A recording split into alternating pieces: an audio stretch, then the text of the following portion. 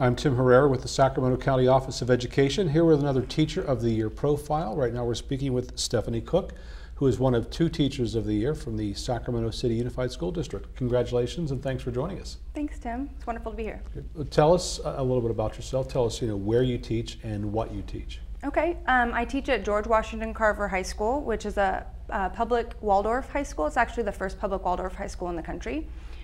We've been open going into 6 years now. I am a social studies teacher, so I teach geography, contemporary global issues. I also teach economics and government, and I teach yoga. Okay, we'll get to the yoga in a minute. Okay, but tell me about the other subjects and kind of the importance of like students understanding, our position in the world. Sure. I mean, you kind of said it right there. Geography is this essential foundation for the study of history, right? I mean, you got to know where things are. And when I went to high school, we didn't actually have geography in Sac City Unified School District. So something that began in the late 90s. And it is the subject in which students get to travel the world and see what life is like, what the physical geography is like, what the landscape is like, but also what the cultural geography is like, what are the people all about. And that helps to give them the background to understand the history in their sophomore and junior years, right? The world wars and whether it have been ancient history or modern history, that they understand where the landscape is, where the continents are, and the history of the people.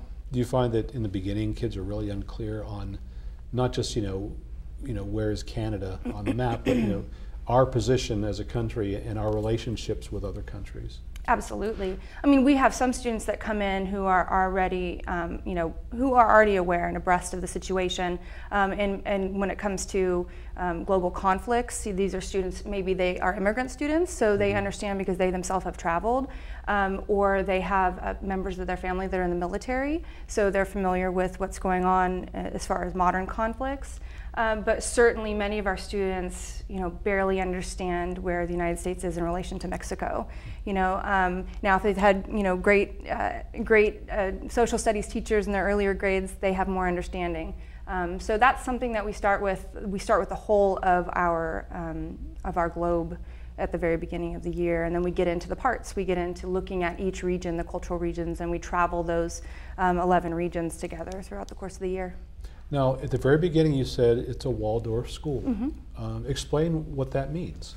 Yeah, Waldorf methods come from the teachings of philosophy of Rudolf Steiner, who was an educator and just a free thinker in the late 1800s, early 1900s.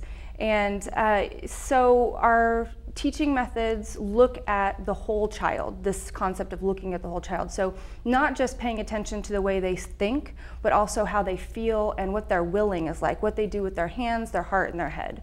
So instead of just being a vessel that can repeat back facts and concepts, where is their reflection on something? Where is their heart on something? What is their social emotional landscape like?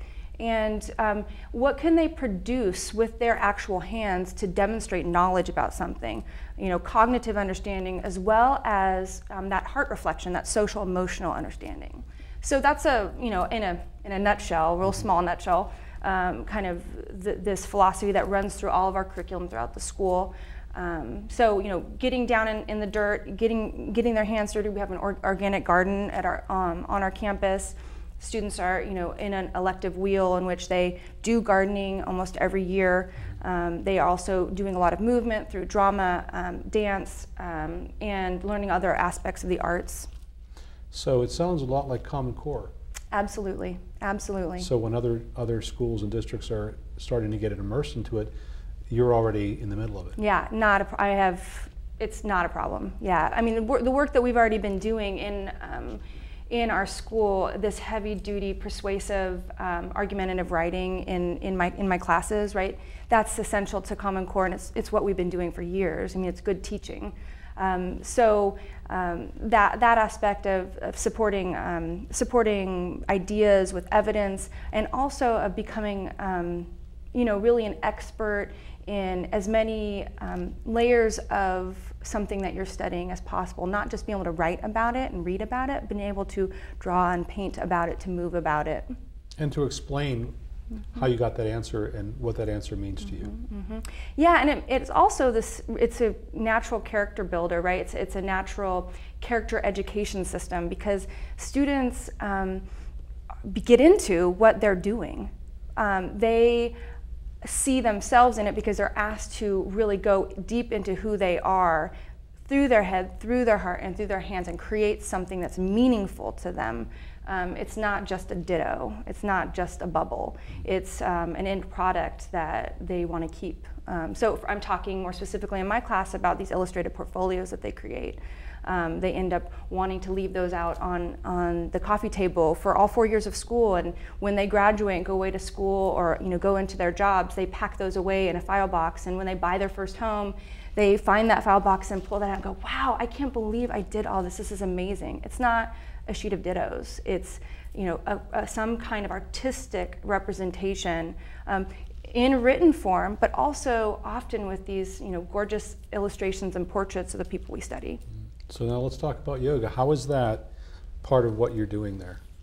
Well, I teach yoga, vinyasa yoga, to juniors who I don't normally teach in social studies. I teach the 9th graders and the 12th graders. So I have the 11th graders for this vinyasa yoga class. And I teach 3 times a week, and it's part of their elective wheel. So they also have a photography wheel that year, and some other electives.